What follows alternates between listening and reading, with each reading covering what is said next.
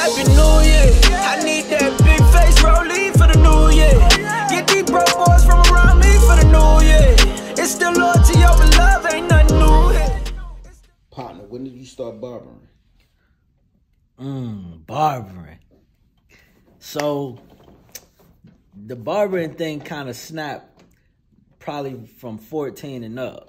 Like my mom, she always had a pair of clippers in the house. I got a whole lot of at-home haircuts growing up. I was mad about a whole lot of haircuts when I couldn't go to the barbershop growing up. And you know, when you always got clippers in the house, eventually you pick them up. You start playing with your own head, trying to get yourself right. But I ain't really know I could cut until one of my homies back in high school was like, yo, my barber booked up, or I don't know if he ain't have a ride to the shop or what it was, but he needed a temp fade. He needed a temp fade, and he was like, he needed to get a haircut. I'm lying the whole time. I'm like, bro, I could chop you, bro. I could chop you. And he's sitting there like, fool, you can't cut. I go in the bathroom. I go grab the clippers. And I'm like, dog, I got clippers right here. I can cut.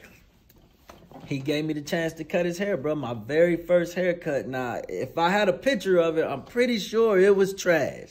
But he said it was fire. Right. And from that day, I just had the clippers in my hands. Anytime I had to go do a show, I was the one shaping up all of the homies before my own concert. You feel me? If they couldn't make it to the barbershop, I'm shaking them up. You know what I mean? So the clippers always been around. The cutting hair always been a part of me. It was fun. You know what I mean? It always been like quick bread that you probably ain't even need. It's just you gonna charge the homie. You know what I mean? Yeah. So just like as far as just that, bro, like that started when I was in high school, like really knowing like, all right, I could do this. This ain't about nothing.